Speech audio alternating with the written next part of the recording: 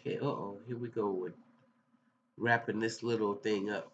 Um, okay, neglect signs and symptoms: poor growth and weight gain or being overweight, poor hygiene, lack of clothing or supplies to meet physical needs, taking food or money without permission, hiding food and water, poor record of school attendance, lack of appropriate attention for medical, dental, or psychological problems, or lack of of necessary follow-up care,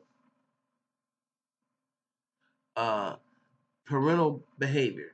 Sometimes a parent's demeanor or behavior sends red flags about child abuse. Warning signs include a parent who shows little concern for the child, appears unable to recognize physical or emotional distress in the child, blames the child for the problems, consistently belittles or berates the child, and describes the child with negative terms such as worthless or evil, expects the child to provide him or her with attention and care, and seems jealous of other family members getting attention from the child, uses harsh physical discipline, demands an inappropriate level of physical and academic performance, severely limits the child's contact with others, offers conflicting and unconvincing explanations for a child's injuries or no explanation at all. Child health experts condemn the use of violence in any form, but some people still use corporal punishment, such as spanking, as a way of disciplining their children. Any corporal punishment may leave emotional scars. Parental behaviors that cause pain, physical injury, or emotional trauma, even when done in the name of discipline, could be child abuse.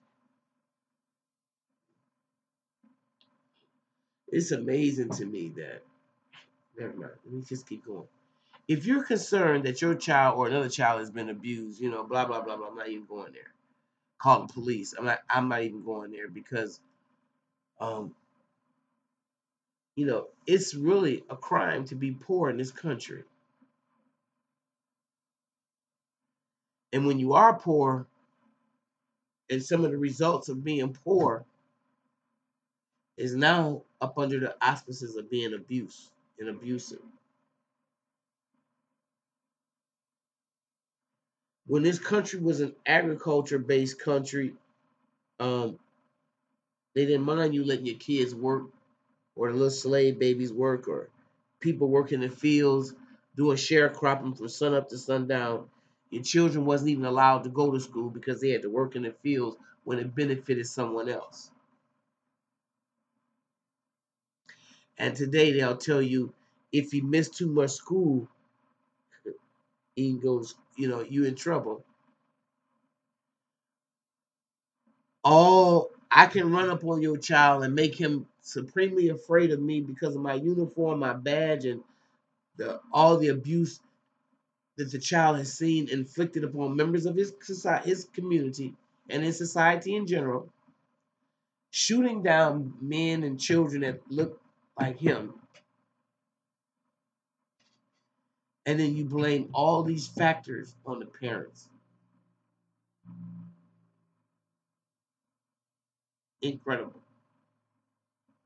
incredible.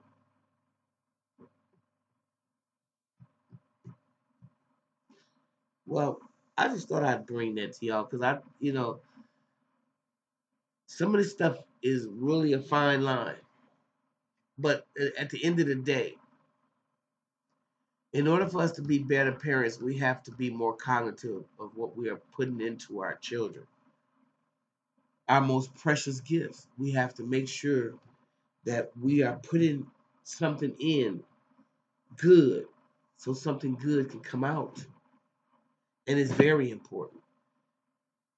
And if you don't have healthy rules, boundaries, and limitations for your kid, then society is going to present them for you and your kid. It's not going to be nice. It's not going to be nice at all. In fact, it's going to feel like one step removed from physical slavery, antebellum slavery at that.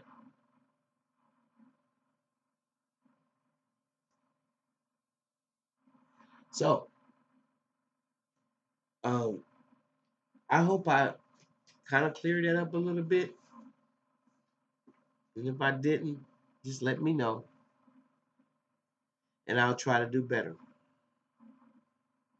But with that being said, if you like what you hear, please like, subscribe, and share. And I'm going to see you shortly with another video.